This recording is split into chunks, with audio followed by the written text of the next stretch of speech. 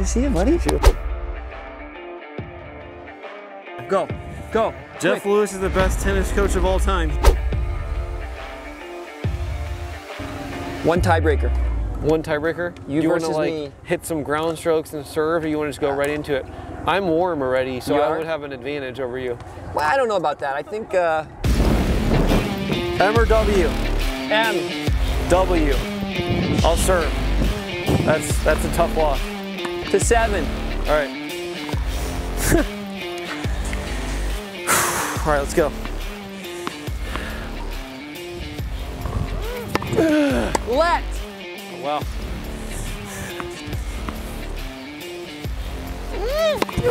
Out. Way out. I like these calls. He looks nervous. I'm gonna double on the first one.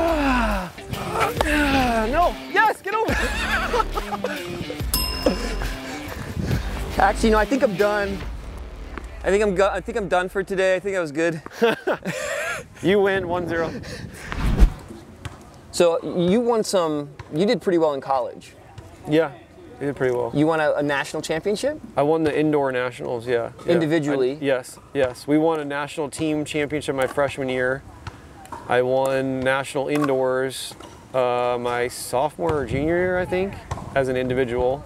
Yeah, I was #1 in the country for the majority of my junior and senior years in college, yeah. That team, in singles. That's a whole story in itself too, isn't it? Yeah, it was a really good team, yeah. We still have the record we had 64 matches in a row that we won. That's still a record, I think, in college, yeah. In Division I college. That is absolutely ridiculous. So, yeah, Kevin Anderson played for Illinois, didn't he? Kevin played, I was on the team with him for 2 years.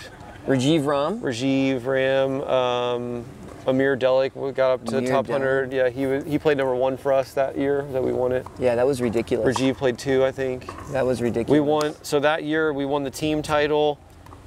Amir won singles, and then our #2 doubles team won the doubles, believe it or not. So we won all 3, the Triple Crown that year, yeah. That's pretty impressive when your #2 doubles team wins the national championship. Yeah, that's crazy, yeah. So basically what you're saying is I also have an indirect national championship. Exactly. That's awesome. You do.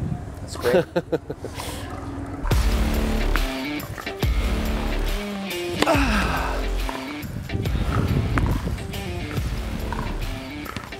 Good.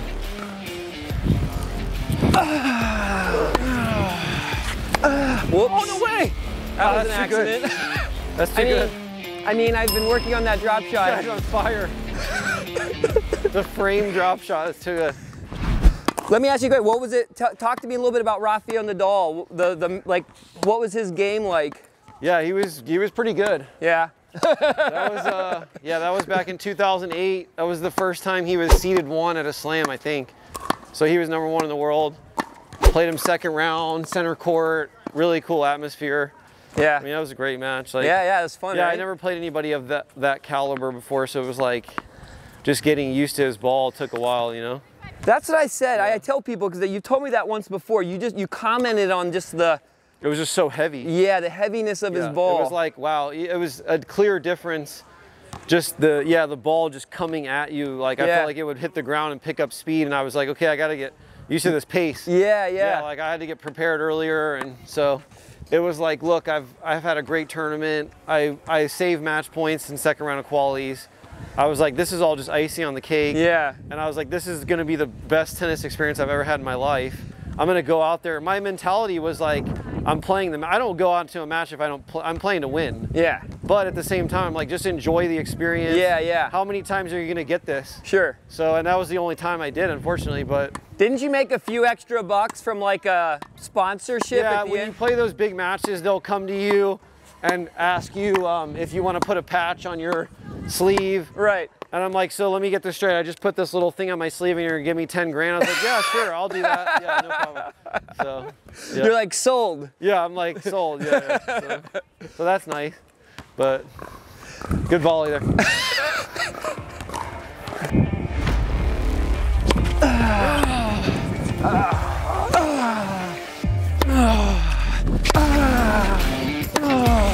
Out. Out. Really? I think it might have been out. We'll give it to you. Was it really out? It was close. I think it might have been out. I don't think I can call that out, Riley. 0-3. All right. He loves it. Oh, shoot. I like a challenge. Out. Out.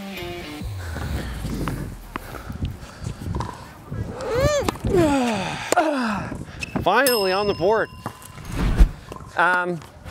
Which brings me to another question. What do you feel is the difference between guys that are like kind of in the challengers? Sorry. Maybe 100 in the world or 150 to 200 in the world. Yeah.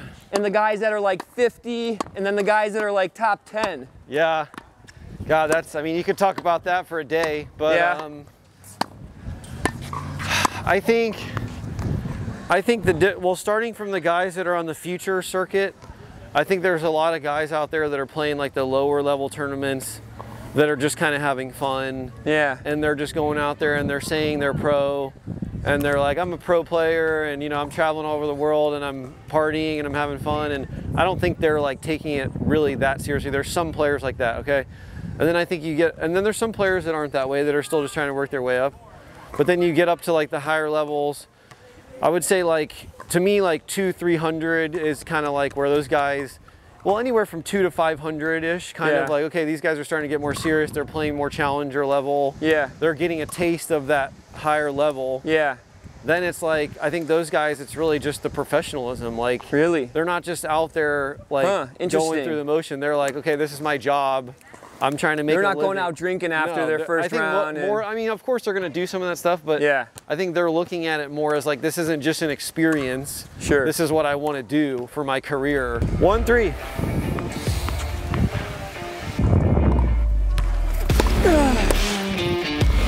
No chance. No chance. 3-2. You got me right where you want me. 3-2.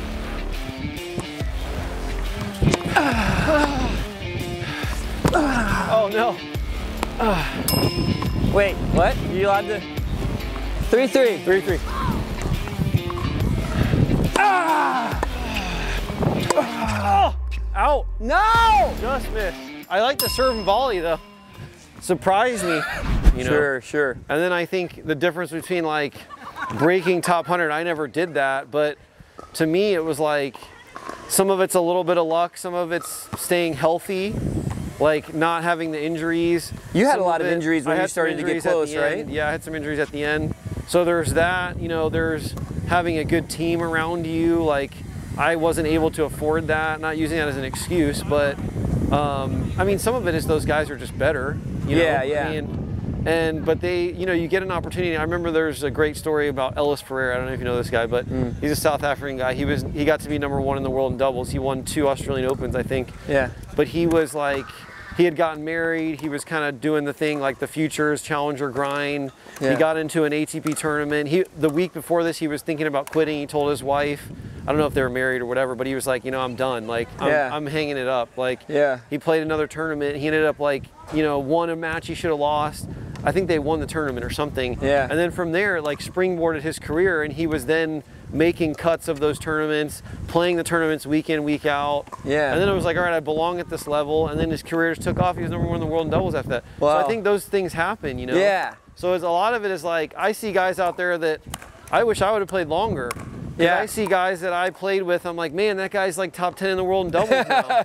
You know, and it's like, so part of it is like literally, I call it staying power. Yeah. Staying out there, keep going for it. You know, you're gonna lose a ton. Like when I was like 200 in the world, I was losing way more than I was winning. Yeah. And I hate losing. Like, I'm really competitive. And so that was hard for me. Like, it was hard for me to be like playing a sport where like I was doing well, but losing a lot more than I was winning. Like, I was like, how is that possible? Yeah. So I think dealing with that is big. I mean, but the guys that have that grit and that staying power and they just keep going, you know? Yeah. They stay healthy and they keep going. No. 4 serving 3. 4-3, the tides have turned. You're getting really lucky. I'm going for big ace on the tee here.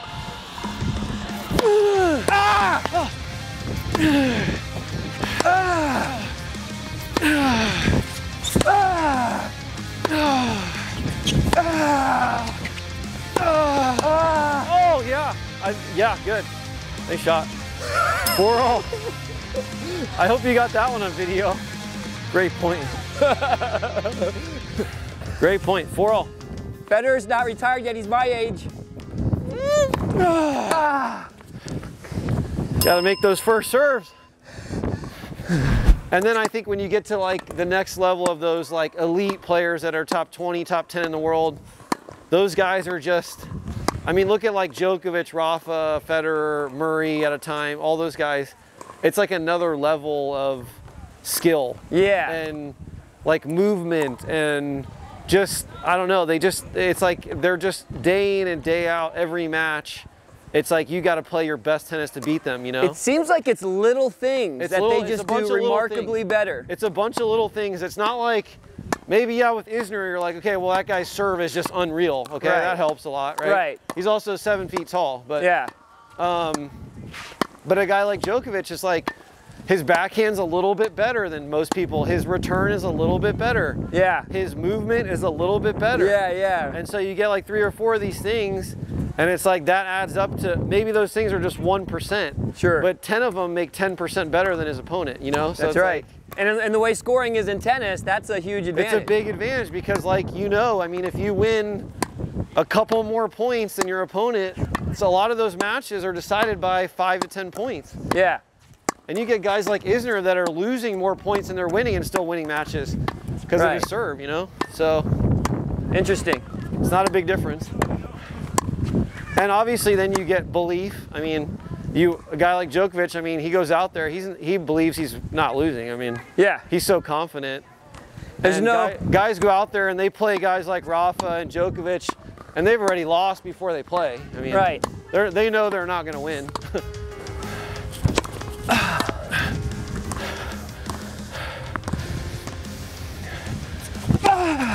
Play. I don't need your pity to heart. I just wanted to play the point. I'm just getting started. 4-6.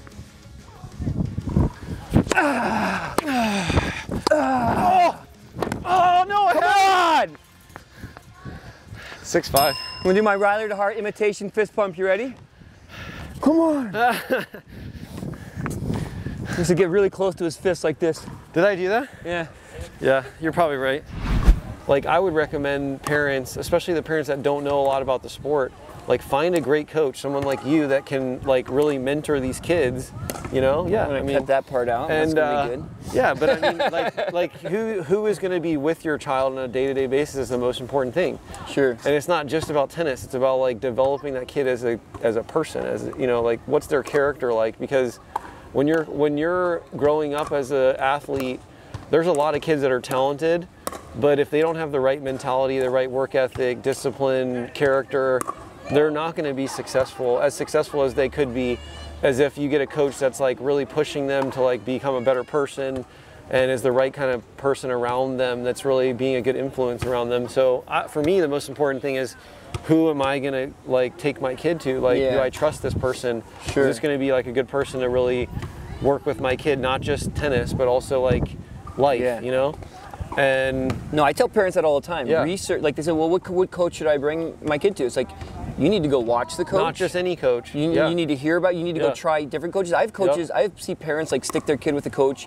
Kid hasn't had a backhand in 5 years, and they're like, well, no, we really like, you know, we care. You know, it's like, well, sometimes, you know, it's okay to go other. You know, you can try different coaches and stuff like that. But I say research the coach. Research. You know, go to a, like, I think a key thing to ask a coach is, I think it's really important.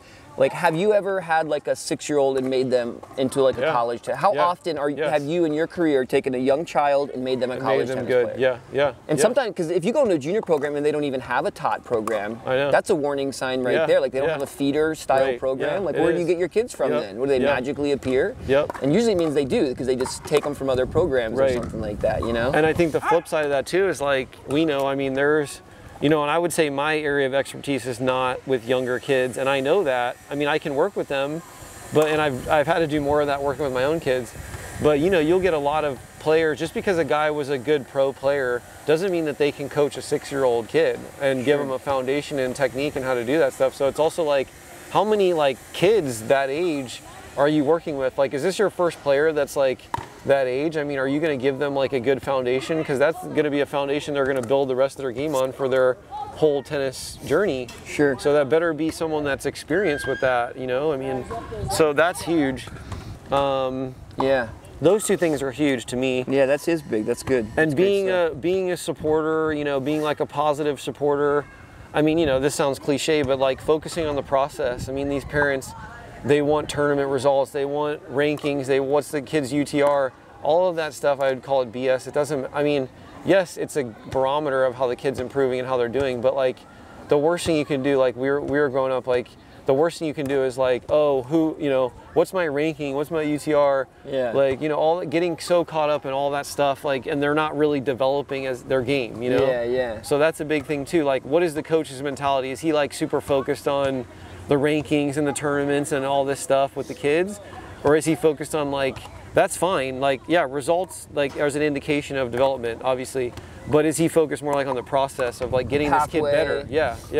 Like, are we developing the game? Is the kid are the kids he coaches staying back and just like pushing the ball with terrible technique, or are they like hitting the ball and like, man, this kid looks like a little pro? So then you know, okay, this guy's got to be doing some coaching, right? So, I'm always impressed when I see a young kid like not. it doesn't take much like, to impress me these days. Do they have a continental grip? Boom. Are they coming in like? Yeah, like if the kid's not pancaking a serve, like you have a good coach. Exactly, Congratulations. I think that's a good sign. For sure. So if the kid's doing that, so no, that's great. Yep. Do the Federer like this. Right, match point. Don't get nervous. Game point. Where's he gonna go? Probably out wide. Oh,